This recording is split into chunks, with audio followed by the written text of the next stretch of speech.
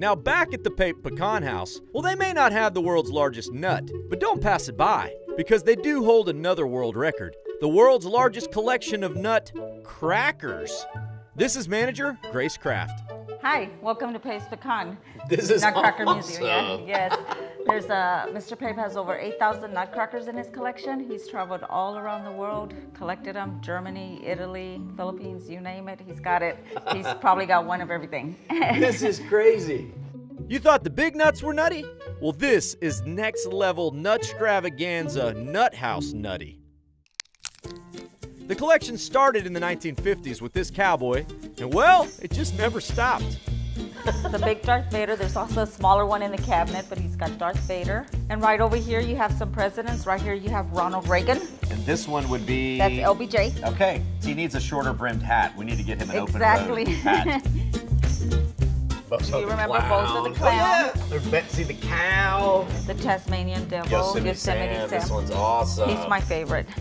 Old school Yosemite Sam is even young compared to many of these, which date back over 100 years and were hand carved all across the globe.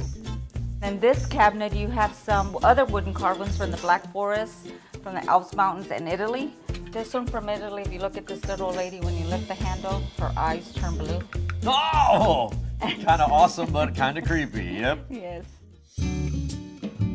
I think Nutcrackers, I think this, right? You know, Dance of the Sugar Plum Fairy. Here's the Rat King. Exactly. Right here. You know, I expected to see a whole bunch of this, not necessarily like these medieval torture device Nutcrackers. There's lots of ways to crack a nut, folks. And I think Mr. Pape has at least one of everything, including the first Nutcrackers ever, rocks. I mean, how close-minded of me to think of Nutcrackers as just those things, you know, from the musical with the big floppy jaws that do this. Like all of those. Because look, there's like a million different kinds of Nutcrackers. Metal Nutcrackers, cool German Lederhosen Nutcrackers. Man, you can find a museum for everything in Texas.